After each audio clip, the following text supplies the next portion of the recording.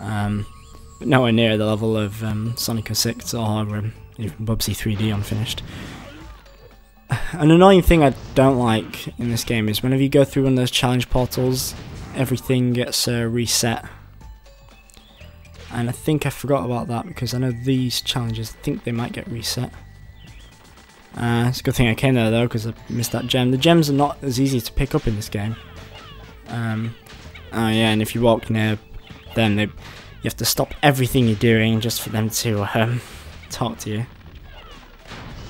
But yeah, Sparks' I think like pickup radius is nowhere near as big, and it's a nuisance. But we'll be coming back to that young dragon later.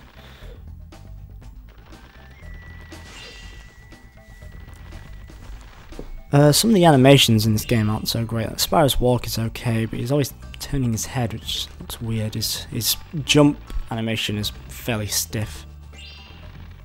Other than that, it's not too bad. I mean, everything else works, I suppose.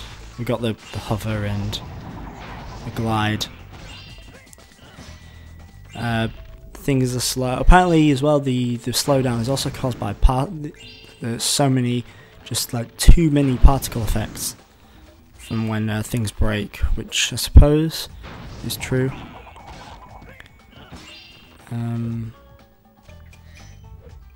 Well, actually, I wouldn't really know, but just from looking at it, you can just see how many things there are. Like, look at Spyro's flames. Look how many particles there are when something breaks, and there's just so much ash, as well as the little pieces of like the baskets. You are. And I am, apparently, according to Mr. Jet there.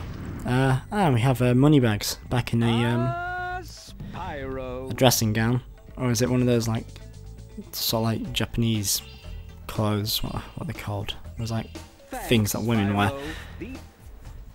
Yeah, that's interesting because this is the only time Moneybags makes a appearance in this game, and apparently he knows magic in this game, and he jumped for joy there. But yeah, he's wearing like that kind of clothes, and I only just realised that it kind of suits the area. So perhaps maybe if he was supposed to appear more than once in this game, maybe he was meant to wear different clothes every time we saw him. Maybe that was the plan. Like if well,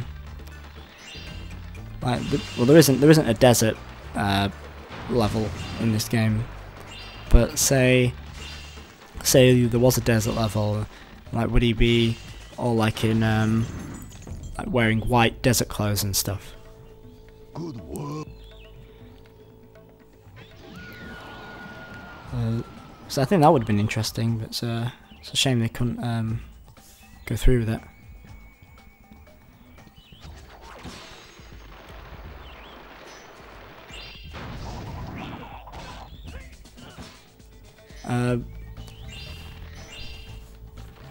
But one thing I do want to stress is the levels are just way too big.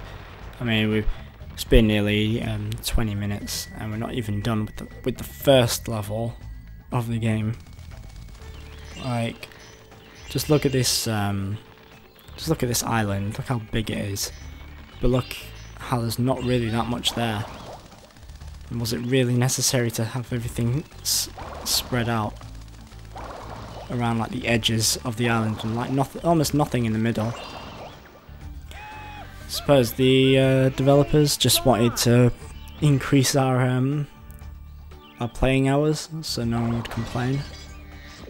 Oh, and yeah, you can break life jars with the bubble breath, which I don't know, if you fired bubbles fast enough at glass, could it shatter?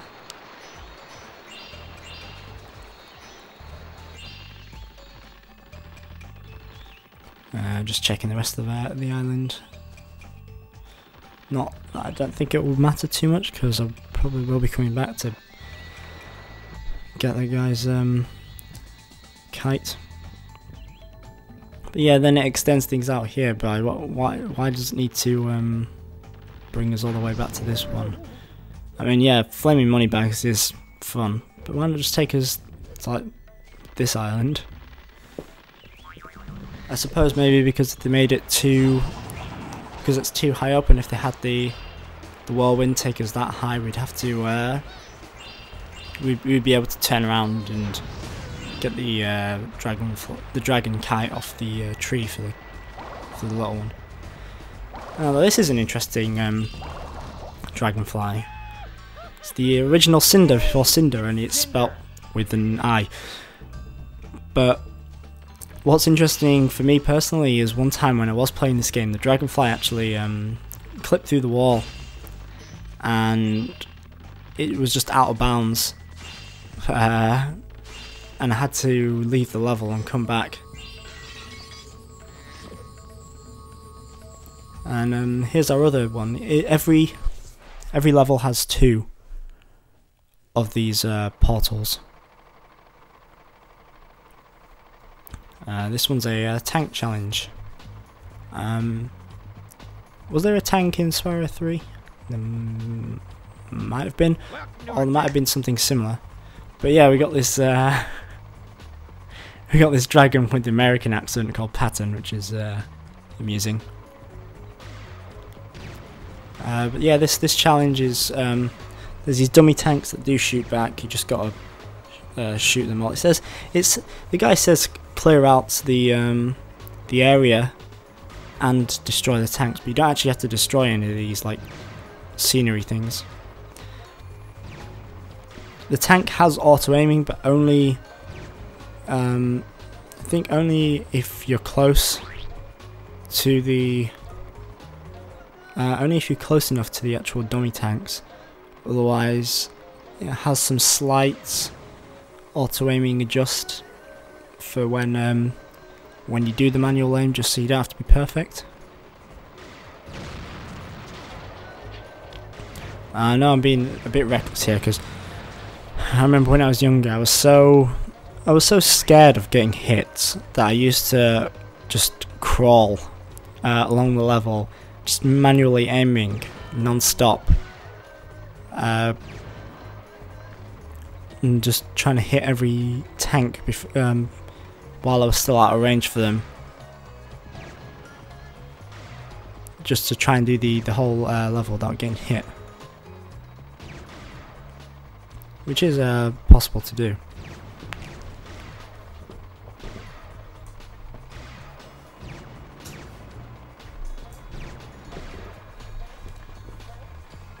But yeah, just destroying the scenery because I think I was doing this more for fun because you don't really need to with all of it.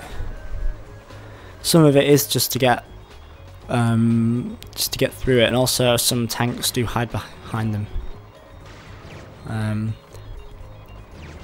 But they do shoot from behind as well, so it's not like you can drive past them and they won't do anything because you haven't destroyed the barrier in front of them. They'll just destroy it for you and then try and shoot at you. The music is nice. So that's the thing with this game. Music is, it's the last time that Stuart Copeland does music for Spyro, and it's good. I like Spyro 4's soundtrack. One thing I think is interesting with this particular song, and I don't know if it appears or not in I mean, I don't know if this is correct. Sorry, my thoughts are all over the place. One of the voice samples in this, it's like a guy going, that was a terrible impression. If I felt like it, I probably could have done a better one. But it sounds like it's from I don't think it was the only voice sample. I think maybe the same voice actor or sample guy probably did some other clips, because there's a song in the original Sonic Riders game. It's called it's the Green Cave music, and it's got a voice. It's got like a voice sample in that, and to me the voice sounds very similar to the one in this song for this tank challenge, and I'm thinking maybe they just took it from the same sample pack, because I know Spyro music does use quite a few samples from packs. Like Spyro 2 uses a lot of the distorted reality music sample pack. Like some entire songs I think are just made from those samples. Another thing actually interesting with this music in Spyro 2 is the music in Magma Cone. There's a drum beat that only appears for a brief period in the track, but recently I actually heard it in other places. In Time Splitters 2, they actually use the same sort of drum beat sample that's for the space station music for a brief part, and also in the cartoon of all places, in the cartoon Shaolin Showdown, there's a few instances where that same drum beat's been used, which I've found interesting. Just listened to it and I just instantly recognised it, and I was like, oh, it's Spyro.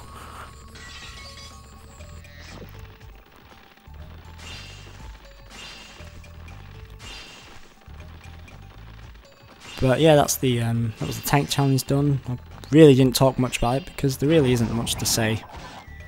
Just blow up the tanks and that's it. And really, that is Spyro 4's challenges in a nutshell. Not many of them are that interesting or challenging.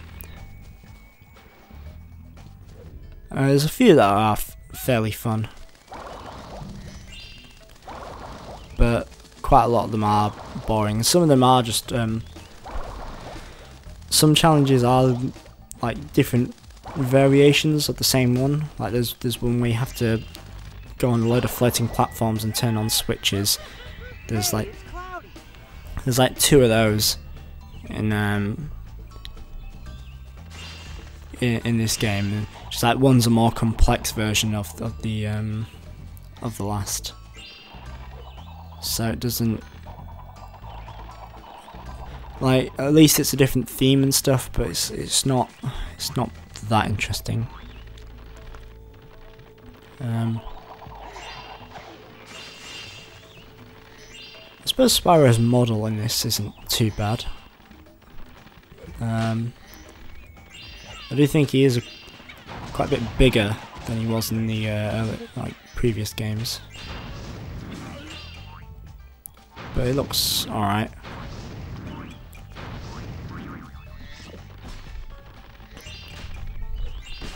And we've just got our last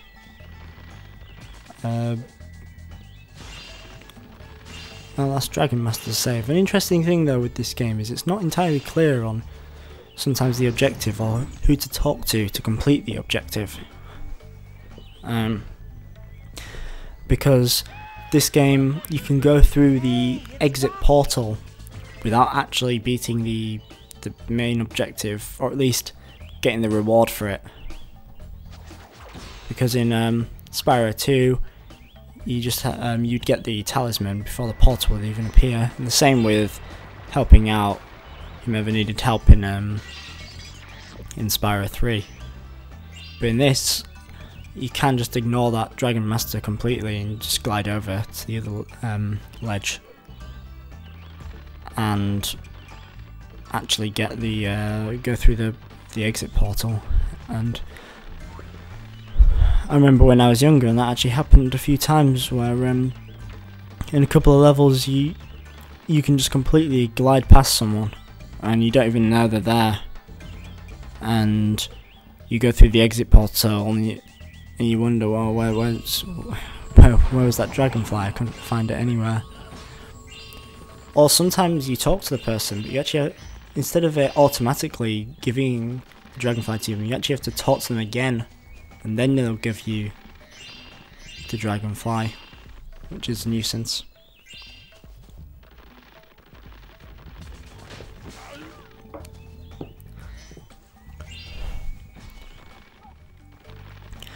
Yeah, I had to cut away here because I'd missed a few gems. Like this basket here, I did actually break it earlier, but Sparks didn't pick up the gem from it. Yeah, it doesn't help that when you go through a challenge portal, the enemies come back, because you kind of forget if they've got anything. But yeah, I finally got all the gems. Yeah, and it shows you there with a little fanfare. And now we're just cutting to me doing the kite challenge. The way that you're not supposed to do it. Because the way that the game intends you to do it is to come back after you've got the ice breath power up. Oh, I suppose you can do it from there. It's a really weird animation. I still had quite a bit of speed there. You're supposed to get the ice breath and freeze the dragons and then stand on them while they're frozen. But you don't actually get your ice breath until like 4 or 5 levels in. So it's usually just easier to do this. And then, yeah, then for some reason the sort of like the little cutscene there just wouldn't activate until I walked off, which is the thing that can happen sometimes. And then this was just so obvious. I think, oh, I forgot that happened. Okay, but this one's fairly obvious. Like, I think that was done on purpose to tease you, to make you think about how to do it.